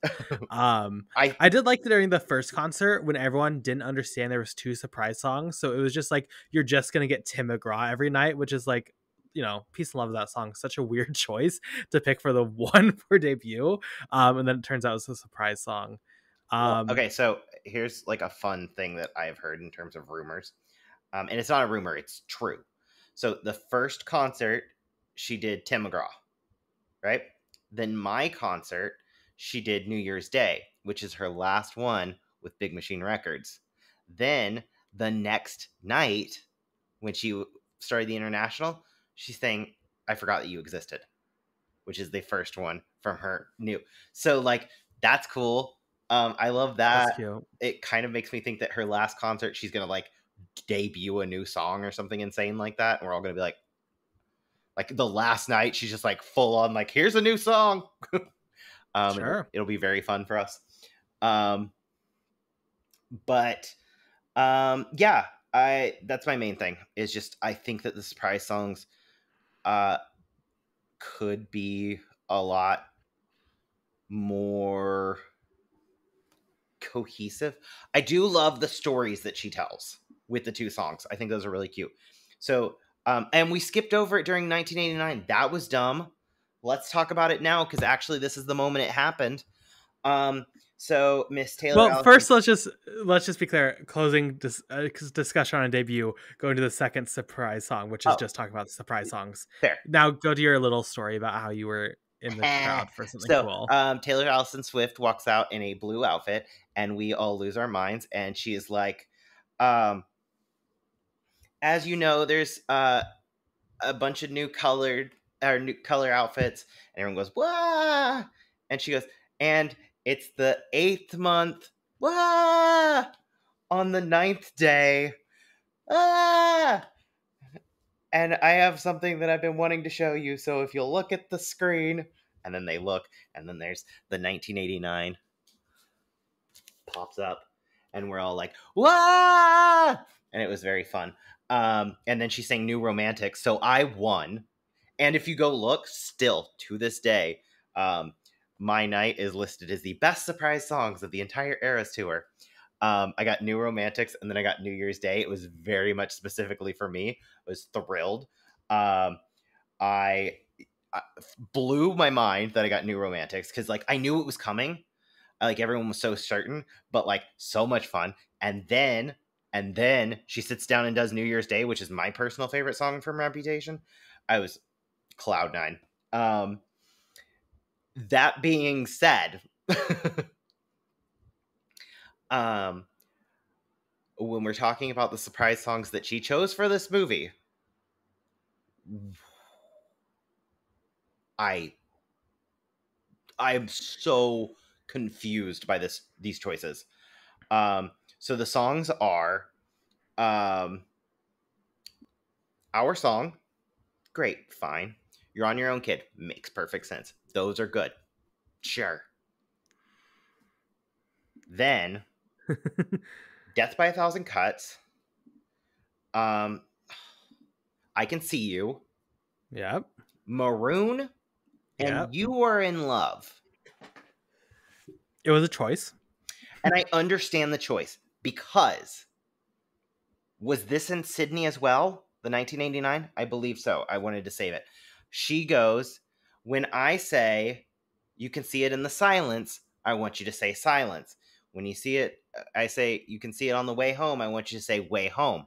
She's like, I want to do this like echo thing. Okay, very cute. Do not just explain that to your audience because you know what happened? There's like 10 people No one did doing it. it. Like you're watching it and you're like, 7 people knew the assignment that was inherent in you doing You're in Love. Because it was like you watch it and you can hear like a couple people going like way home. And it's like, that's cute. But just have everyone do it. If you'd had 70,000 people doing it, that would have been iconic. That would have been so impressive. Just doing it and like assuming people are going to know your lore for a surprise song specifically is insane to me. So that was like really disappointing. Also, I don't like You Are in Love. I understand that the girlies like it. If I was going to do it, if I'm going to choose a ballad from 1989, I guess I'm going with Clean because at least like the girls love it. You know, I don't like You Are in Love. It's like, especially that it comes after Wonderland. Every single time Wonderland ends, I'm like, oh, here we go. I do like when she says, "You're my best friend." I do enjoy that moment, but that's not, you know. I think they're fine. I don't know. They're fine choices. They're not. I don't know. Like even Death by a Thousand. I don't know. They're all like fine. I Can See You is really fun. I think the rest are just like kind of uninspired. I would have preferred like Getaway Car. Or, I don't know, just something a little bit more iconic. Especially like if we're gonna weirdly work them into the film, like not even edit them in. And like I just don't really see a ton for them. Also, my main critique of the entire movie. What do you mean you added them in at the end, but also kept in Our Song and You're on Your Own, Kid again? Why? And then people will be like, well, so they can have the acoustic section and it's just a collection that you can watch separate. Cool. Do that in the acoustic collection. Don't put it at the end of the movie. Because I'm watching it with my friend last night. And we're like, Our Song again? We're like, okay. And then we're listening and we're like, okay, I guess this means You're on Your Own, Kid's coming out. And like the fact that it ended on You're on Your Own, Kid right after you'd heard You're on Your Own, Kid, and regardless if you love You're on Your Own, Kid, I do, just felt like repetitious in a weird way that I don't understand who's that for. No one. But yeah, I love that we got a vault track. I don't know if that was the right vault track to choose. So you got New Romantics and New Year's Day. I got No Places and King of My Heart. I think King of My Heart would have been cute for the movie. King of My Heart would have been cute. I like that. Exile would have been great for sure. I don't think that they expected that people would have sang it like that. I also think that she should have just tested some out in previous cities and then said fuck it and done it for the movie. Who cares if you're, changing up your little rule that you eventually blow up? She could just say, oh, I messed up a little bit, guys, so I have to redo it. I can redo it again. Like, I don't know, it's easy to smudge that. And that's why she should have done Right Where You Left Me. No lies detected. No lies detected, Paul. Okay, here's my other thing. Why did they have to be those LA shows? Why could we not just have like a bunch of surprise songs from like various shows? Give me Haunted, give me Wonderland, give me 60 of them.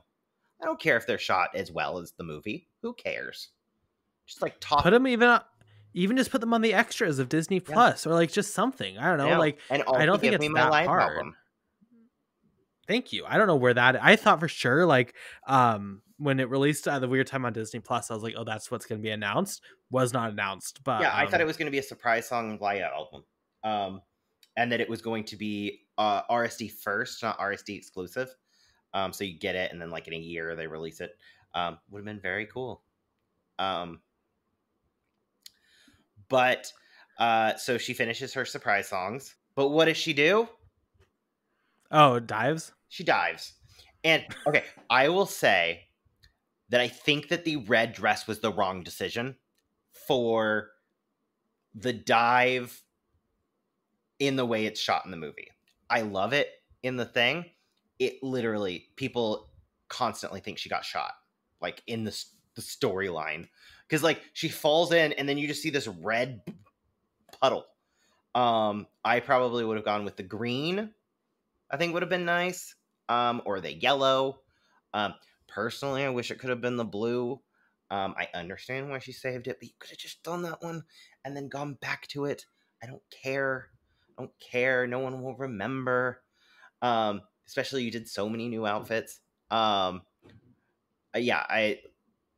I think that in general, that's one of the weirdest choices. Although I love the dive. I also think the dive is not amazingly edited. It's another one of my moments where I'm like, because she like dives, but you don't watch it. Like I would rather see it with the hole and then watch her dive, you know. And they cut away to like a fan for a second. It's weird. Oh, by the way, before we move on to surprise songs, I just felt very happy for one of those random girlies who shows up in the surprise songs, like reaction shots. I am sure they were like, oh my god, like after all that time, like you're not going to be in it, you're not in it, and then all of a sudden it's your big ass face. Very thrilled for them. I think it was Call It What You, or not Call It What You Want. I Can See You. I think was when I saw it, and I was like, oh. You. Yeah, well, let's go to Midnight's, the last stop on the Journey of the Eras tour. So Midnight's is her 10th studio album. It came out in 2022. I got a text message from you that it was okay, and I went to go listen to it, and I was like, oh, I kind of fuck with this actually. I really liked Antihero immediately. And then from there, it just kind of like blew up for me. I was not as big enough of a fan to understand the whole 3 a.m. thing. That would have probably, that if that ever happens in some way again, will end my life. It sounds very fun. Very excited for the Swifties who got to do it. Get a whole ass another album. I also am of the opinion that some of the songs that are in the 3 a.m. should be in the main one. And I think it's very strange. There's some choices in this one. I love Midnights. I am a Midnights defender. I think Midnights should have gotten Album of the Year. I think it's so good. That being said, there are some songs on there that I'm like, And not Sweet Nothing. I know you're thinking Sweet Nothing. I love Sweet Nothing. Every single time I listen to that like Paul McCartney-ish kind of sound and then finding out it's about Paul and Linda McCartney, kind of, maybe. Great. Love it. There is no movie with Eras or with Midnights, unfortunately, which I think there will be eventually. That was the other thing I was expecting. I was really worried that they were going to announce a documentary and we were going to have to binge a documentary real quick about the tour. But I think they're going to save that for the final album, and it'll be about the Eras tour, and then also the re-records, because she'll have finished by then. It'll be very nice. It'll be very cute. Yeah, I have no problems with this one. I have one song I would remove, but outside of that, it has to do something very specific, and I think that works. Oh, the other thing, and I have one that I merge, but I want to hear yours first. Yeah, I mean, well, I'll just say quickly, I do like this part of the concert. I think it works very well as the ending point with Karma. I do think Lavender Haze, of course, is like a great start to the concert. It would be, but I get with the era format. I think I would always keep this as the end. I'm gonna cut this down a lot, mainly because I added stuff above and I wanted to keep it similar numbers. I'm only gonna do Lavender Haze, Bejeweled, Antihero, and Karma. Again, just focus it down so I can expand like 1989. But I'm sure you disagree with that. What would you? And you're lucky. I have 4. I almost took out Bejeweled, but I was like, that dance is too fun. So, what would you have?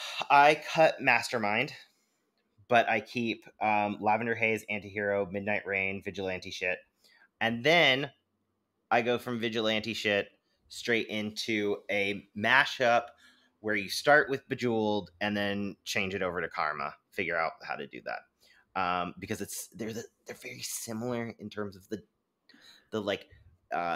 dance that you're doing.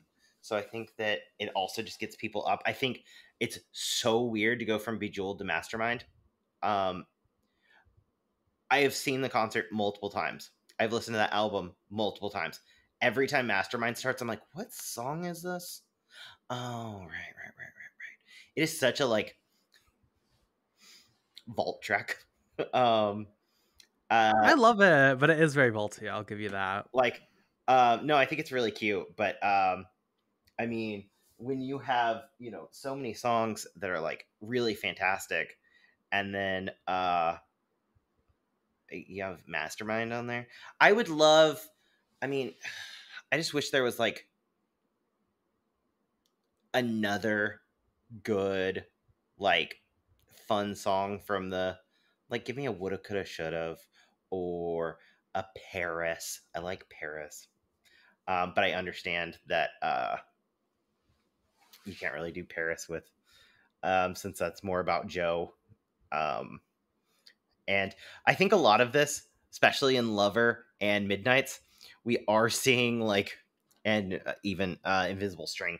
I think we're seeing her not being particularly fair to the songs based on how they affect Joe, because even most of the even the Reputation songs aren't really the Joe songs. It's pretty interesting to see overall. But yeah, I think it's good. I think it's a solid one. You need Vigilante shit. Sorry, you can't cut it. It's so good. It's cringy. It's not good. It's so it's good. not for me, not for this gay boy. Sorry. So with that, we're ending the individual parts, and let's just go to an overall talk quickly about the Eras Tour. Is there a version you like the best? What are your overall thoughts? I will say quickly, as someone who obviously had a lot of fun in person, saw it in the theater, had so much fun in the theater, and then watched it at home multiple times. Well, actually, I ended last year. I forgot on New Year's. I watched it with you. I love this. I think it's her best concert. I think it's her best concert film. When you take so many bops, so many hits, and put them in this package that really comes together, I'm so happy she did it as individual eras instead of just randomly bursting them throughout. I really think this is such a wonderful celebration of Taylor Swift, with the nostalgia of each individual album, each individual sound coming together. I really appreciate this. And I'm just so happy Paul is still there. I love it. I love it. The Eras Tour, obviously. Oh yeah, that was the other thing we didn't discuss. She has a couple background people, and then Paul, her guitarist, and they are in it when they show up, and then they just stay. There's people that come and go. We didn't, Emo boy. We didn't talk about Hot Topic Boy at all. So funny. Yeah, no, I think it is really great. And with the exception of Cardigan, I'm going to say that theatrical works better the first time. I think this is great. This is fun. This is the more accurate version. But having seen this one, I am like, no, it's good that you cut it down. I think that was smart. I honestly probably would have cut it down a little shorter for the theatrical. Gut Evermore and Folklore a little bit. But outside of that, no, I think it works really well. I think it's, it's exactly what it was meant to do. It'll be very interesting to see how she moves on from this. um, especially with Tortured Poets coming up and all this thing. Like, I don't think she changes the set list because I think there's no reason to. I was reading about this. If she changed the set list, all it does is make it to where the scalpers make more money. She doesn't. She sold every ticket. So like that's disappointing, but also I believe that's going to be the case. I do think that we'll just get a lot of surprise songs with Tortured Poets for a while. I could see one or two songs changing, like when she added Long Live. I could see like a little change like that. I don't think she's going to change it hugely. Going back to Eras Tour, I do think that theatrical works best. I also just think like kind of the theater is like a perfect place to really watch this film, like in a Dolby Cinema recliner is ideal.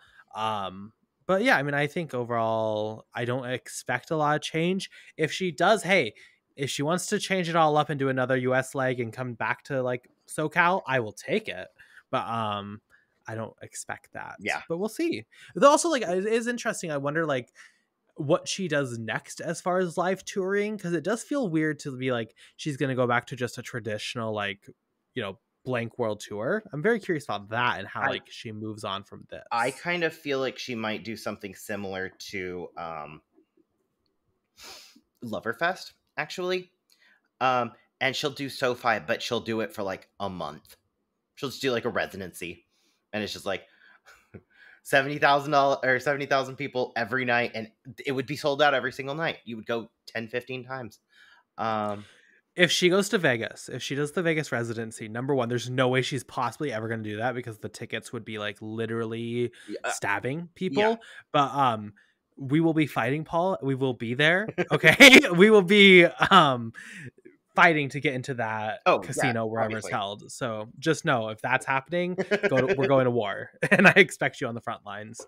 So for that question of the week, we're just going to ask very quickly, what's your favorite Taylor Swift live performance? We watched a bunch of them. What do you love that is a live performance? I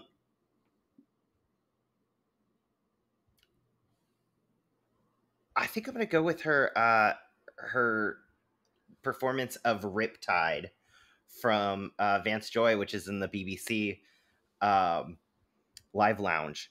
It is so fun to hear her do that kind of song. It's a deeper cut. It's not like a classic. And it's just really great. As an aside, I think that the live lounges are some of like the greatest things we do right now. And we need more of them, constant, all the time. Like, if you're a big Taylor Swift fan, Teddy Swims, who is like all the way up the charts right now, did a cover of Cruel Summer, and instead of it being like a fun pop song, it's a very sad gay ballad, even though I don't think he's gay, but he keeps the pronouns the same. So you're listening to it and it's a guy just like very depressed that his boyfriend's closeted. Very funny, but really good. The live lounges in general, but I love her version of Riptide, which is why I bought the bootleg. It's on its way. I bought it just for that. Sure. Live lounges are great. There's a really great one, speaking of Bon Appetit by Katy Perry, where a guy's covering that and he gets to the world's best cherry pie or whatever that line is, and it's very funny. But I agree, like Miley Cyrus done some great ones of those. Love it. For my answer, I'm gonna go False God from SNL. I really like False God. I don't know, she's had a ton of great performances, obviously. And I'm sure you could pick like Ready for It from Reputation World Tour. That's probably my number 2. But like False God, SNL, I think it's a very good performance, and it makes me sad that we're never going to see it performed live like that, probably ever, but that's fine. So with that said, that's going to do it for today's Eras Tour episode. But if you're a Swiftie and if you're like, oh my God, now like ClapperCast is just going to talk about boring movies that I don't care about for the rest of the time, just know there's at least one other episode coming your way, because next month, in honor of her new album, Paul, we're going to be back on here talking about Taylor Swift's acting credits. We're going through all of them. It's going to be an adventure, probably not very good, but you know what? We'll see. And maybe we'll have I am very some excited new favorites. because I have only watched a few of them, actually. Usually we'll do these kind of things. I'm like, oh yeah, no, I've seen most of what we're talking about. No, this is I've seen Cats, and I honestly think that's the only one of hers I've seen. So like, I haven't even seen The Lorax. Isn't that sad? You started with the best one, so now it's all just downhill from I here. know. I will say Olivia Rodrigo on her tour, flying around on a fucking moon, just like she does in Cats. Taylor, that could have been you on this tour. Where's the Cats era? Oh, No one talks about this. no, I do kind of think that it's a little baloney that she's not doing Beautiful Ghosts or McCavity or Carolina or any of these like deep cut like movie songs. Like, you don't Sure. need people. I understand that also she might save Beautiful Ghosts for London. yes. But I also wonder if like, and London Boy back to back. Come on now. no. Oh, okay. You want to bet money right now? The song choices for London are going to be London Boy, followed by So Long London, and people are going to be miserable.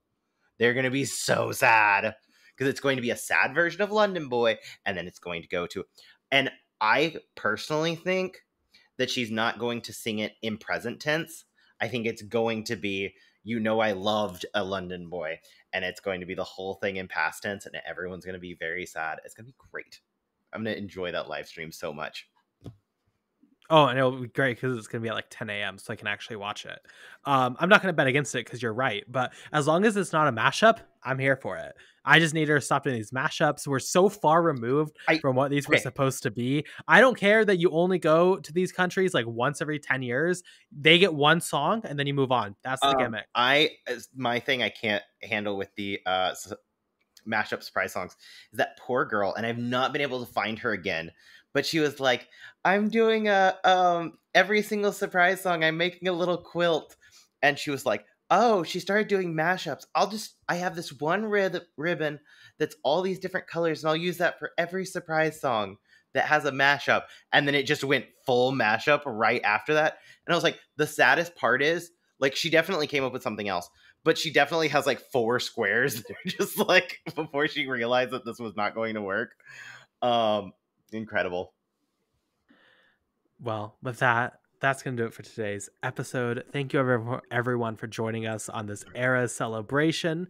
Paul, where can we find you on your very busy and active social media accounts? At Price Like Tag on Twitter, Instagram, and Letterboxd. Hey, I started writing on Letterboxd again. A movie got fire into my loins to write. And then also, I just watched the movie Hundreds of Beavers, which also got me excited to write. I haven't written the review yet of that because I was watching so much Taylor Swift. But yeah, no, that one was really fun. So I'm excited to like get back into writing a little bit more. I fell off because like I was seeing every movie and I was like, I don't have an opinion, and you don't have to. Sometimes you don't have to write a review. If it's going to make everything fall apart, just don't write the review. Or like just write like bad. Yeah. Well, sometimes you're just sitting in the theater, and like I realized this a while ago. I was sitting in the theater and I was just thinking about what I was going to say in my review after, and I was like, I'm not enjoying the movie I'm watching. So it was like a yeah, but like sometimes it's just like I don't want to waste my time, especially when it's like an indie film, like A Love Lies Bleeding, right? Where it's like, sure, it's popular right now. Is it going to stay popular forever? Who knows? But are you going to waste time writing a review that like probably no one reads? Don't. That's my advice. Here's the truth also for everyone listening. You don't have to watch every movie. I've seen 10 new releases this year. It's perfect. Don't watch them. You know, when something bad comes out, just don't spend 2 hours watching it. Yeah, just watch all of Taylor Swift's concert films instead. Watch. I tried. You could be watching Speak Now. Yeah. It's also funny, like, I did not realize how many hours of Taylor Swift content I had watched. It was a lot. It was brutal. Yeah, it's funny. This week I watched every single concert film of Taylor Swift, and I watched every single Rocky movie. So it's been a weird dichotomy of watches, but you know, that's fine. If you want to hear my thoughts on the entire Rocky franchise, you can find me on Twitter at BP_movie reviews, Letterboxd just Carson Timar. Thank you so much for listening. If you're here because you love Taylor Swift and you happen to also love movies, stay tuned. Not only do we have a ton of old episodes, but we also have Grave of the Fireflies review coming soon. And if you don't like movies, very valid, but you like Taylor Swift, stay around next month for our Taylor Swift acting special. So for that, thank you so much for listening. Goodbye.